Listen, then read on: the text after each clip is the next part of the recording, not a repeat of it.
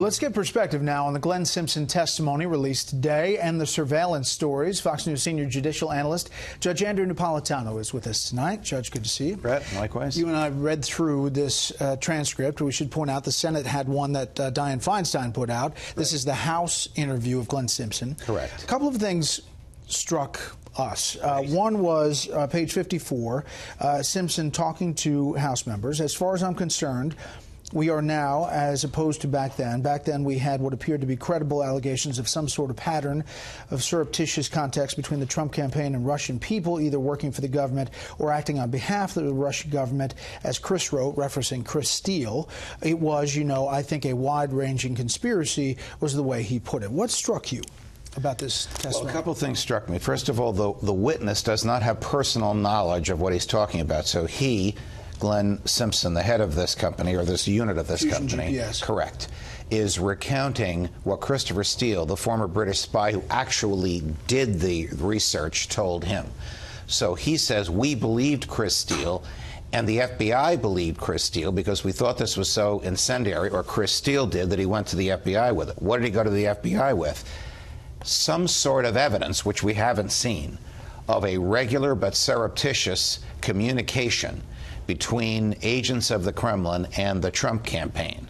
Now, I have to believe that Bob Mueller already knows about these allegations and has decided whether the evidence is credible or not.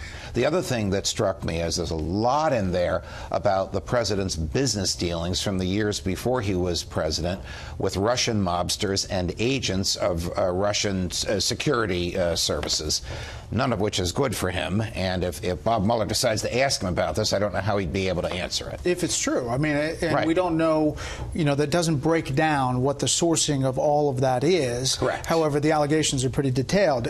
One of the things that was brought up in the Senate testimony was that he had said somebody died because of their investigation. Yes. Here, he's asked about that. If a source was killed, he says, I mean, there was a series of episodes where people were arrested or died mysteriously, talking about in Russia. They came shortly after the disclosure of the existence of this information. I do believe there's a bit of old-fashioned purge, but to my knowledge, it wasn't anyone that helped us. I think it was more likely people who were taking the opportunity to settle scores or were falsely accused. Bottom line, he's walking back what he said in the first time. Right.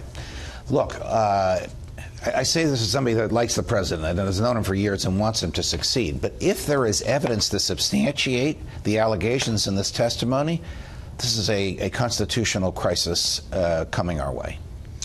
And we'll see where it goes. Obviously, the Mueller investigation, we don't know when it'll end. To that point, the president's lawyer talked to Major Garrett from CBS. Right. Take a listen to some more of this.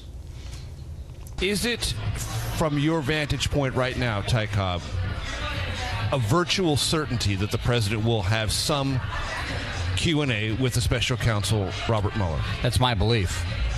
And do you think there is any danger for the president in that encounter? I would hope that a fair-minded Office of Special Counsel would approach it in a dutiful way, consistent with precedent, and it wouldn't be a mere perjury trap. And the president is very eager to sit down and explain whatever is responsive to the questions that the Office of Special. Very eager.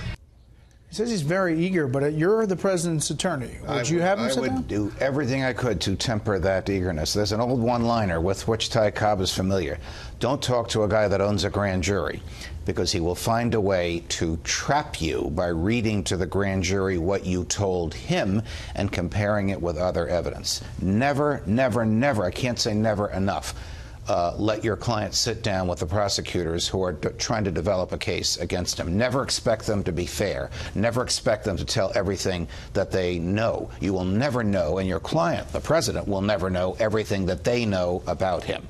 It's a recipe for disaster.